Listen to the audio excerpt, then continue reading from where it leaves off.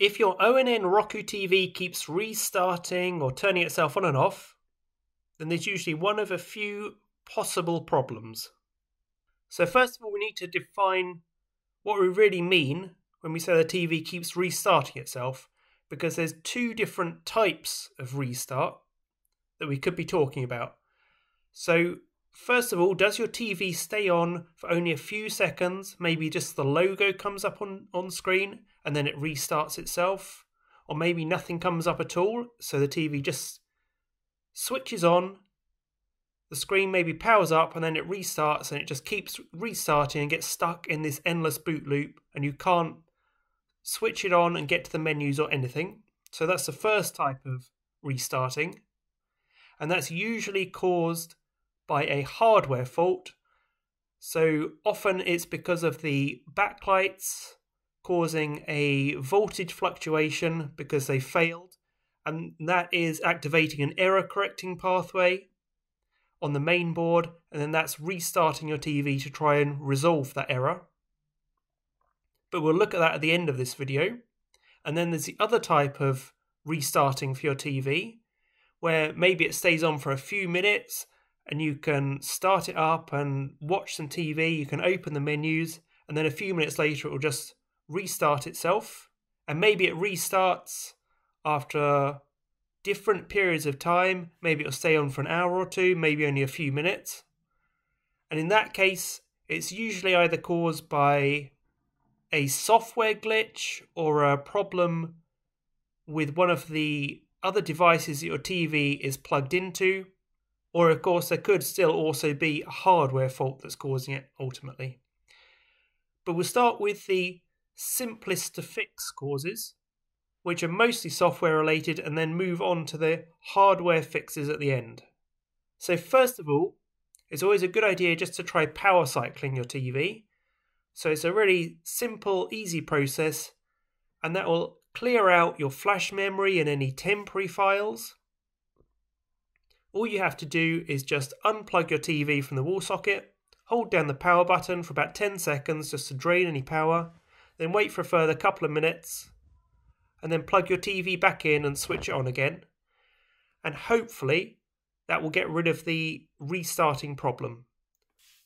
Although it's a pretty basic step, it often does fix the issue. You can clear the cache on any Roku TV with your TV switched on, and then on your remote, press the button combination Home ×5, up arrow once, rewind twice, and fast forward twice, and that will restart your TV and clear the cache, and is pretty much the same as doing a power cycle, but is much easier to do for Roku TVs. If that hasn't solved it, then just try removing any surge protectors or smart plugs between your TV and your wall socket, because if you've got a failing surge protector, then that could be causing an intermittent power going to your TV and causing it to reset itself.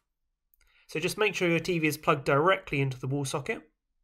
You can also just make sure that there's not a problem with the remote causing your TV to restart. So it could be that the remote slipped down the side of your sofa and you keep hitting the power button when you're sat on the sofa. Or it could just be that one of the buttons is sticking, so the power button is sticking on the remote. So just try taking the batteries out of your remote. If it's a Bluetooth remote, if it's an infrared remote, then just make sure it's not pointing at your TV. And then to see if your TV is still restarting without the batteries in the remote.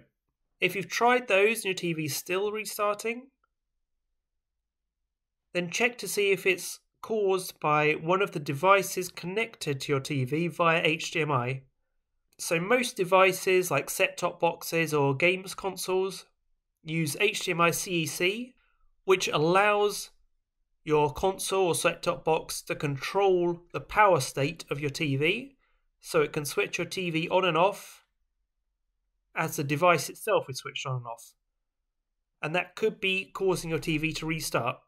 So just try disconnecting all of your HDMI cables and then seeing if your TV is still restarting. So take out any Fire sticks or Chromecast sticks and just see if your TV still restarts itself without anything plugged into it other than the power cable. If your TV stops restarting, then you know that the issue is caused by something plugged in via HDMI, and so it's a good idea just to try switching off HDMI CEC. You can turn off HDMI CEC on Roku TVs by pressing Home on your remote, then scroll to the gear icon for settings, then System and Control other devices, and then uncheck One Touch Play. You can also try unchecking the other options. You can then plug your HDMI device back in, and it should work as normal, but it won't restart your TV. Any sleep timers or power off timers on your TV are unlikely to cause it to be restarting, but just go into the menus and switch off any timers if you see that they're activated. As a final software fix, before we get into the hardware fixes, just try factory resetting your TV. To factory reset a Roku TV, press Home on your remote, then go to System and Advanced System Settings and Factory Reset, and then choose Factory Reset Everything, and enter the code shown on screen and then click OK to reset your TV. You can also hard reset most Roku TVs. They'll have a little recessed reset button hidden alongside the HDMI ports or on the side of the TV, and you just need to put the end of a paper clip in, hold the button for 10 seconds or so, and that will also hard reset your TV. But if your TV is still restarting, or if it's only staying on for a few seconds and restarting so you can't access any of the internal menus, then you need to check for component failure within your TV, and that's going to mean taking it apart. So this will void your warranty, but if it's an older TV, then it's easy enough just to take it apart and just have a quick look and see if you can find the cause of the problem. So first of all, make sure all power is drained from your TV, so unplug it and then hold down the power button, and you might want to wait for about 30 minutes or so just to make sure there's no power in the capacitors in your TV, which might otherwise give you a shock. You can then put your TV face down on a soft surface, unscrew the case and remove it. There might be a few little plastic clips that you have to jimmy open with a flathead screwdriver. Once you've got your TV's back case open, you should see 3 boards inside for most models. So there'll be a main board, which is where the HDMI connections and other input-output connections are made, and that's the logic for your TV that controls all of the menus and has all of the firmware on. And that's connected by a cable to the T-con, which translates the signal from the main board into something that the panel can use and sends it to the panel through 2 ribbon connectors. Some recent TV models combine the T-con with the main board, and you know if that's the case because the 2 ribbon cables will just come directly out of the main board. These go into the panel and are factory sealed, so you can't replace these ribbon cables. And they can also be quite delicate, so make sure you don't damage these.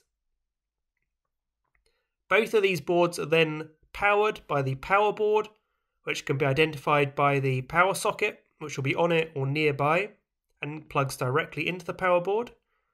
The power board also powers the backlights, and backlight failure is usually one of the main causes of your TV restarting itself. So what happens is that when the TV starts up, the main board detects a voltage fluctuation caused by the failing backlights, and it sends a signal to restart your TV. But there could also be a component failure on the main board itself that's causing it to hit this error correcting pathway, or even a component failure on the power board causing it to hit this error correcting pathway and restart. The only way to really be sure is to use a multimeter to check the components and to check the backlights. But if you don't want to do any of that, then it's the simplest, most complete repair is just to replace your main board or your power board or the backlights. But replacing all of these can be quite a lot of work, and if you don't know which one is the fault, then you'll spend quite a lot of money replacing components which are otherwise working normally.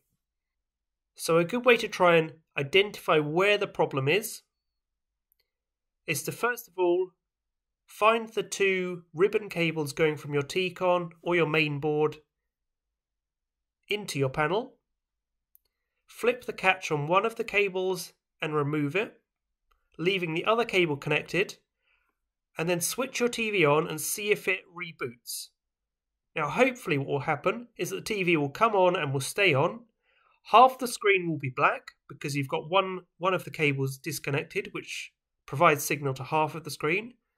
So you should only have half a screen working, which would be normal with only one LVDS ribbon cable connected.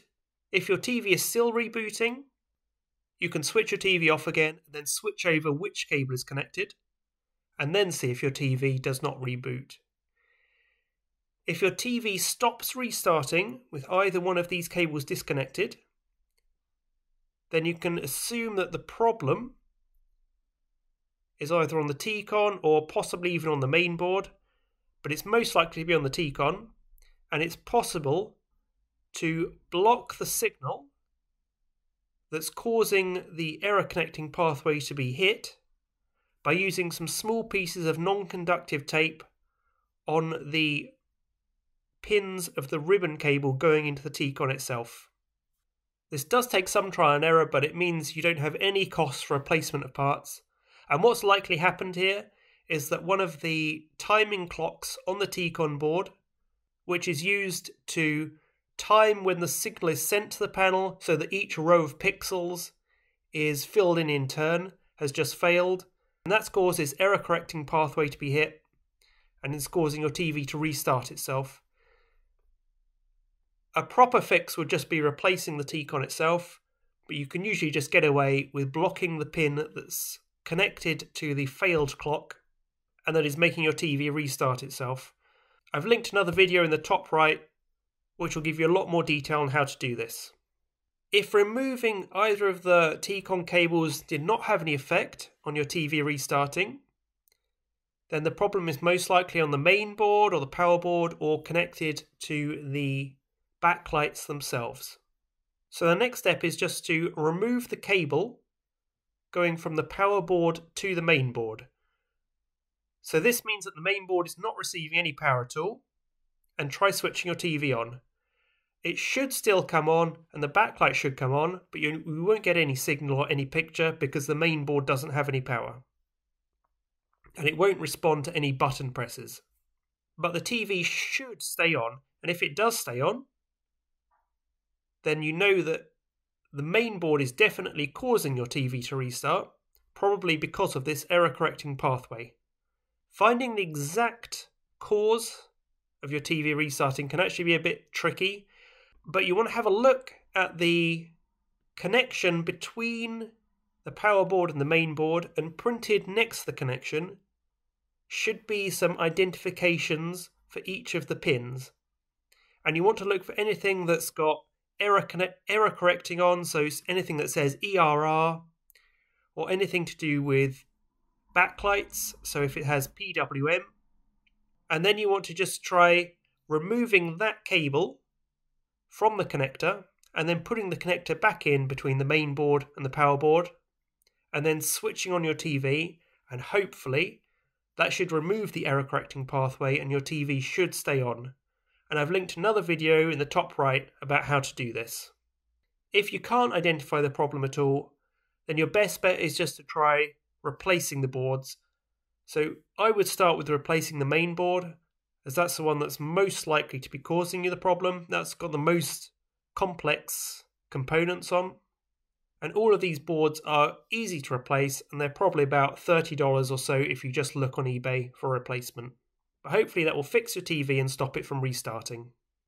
And I've got some more tips in the linked article below.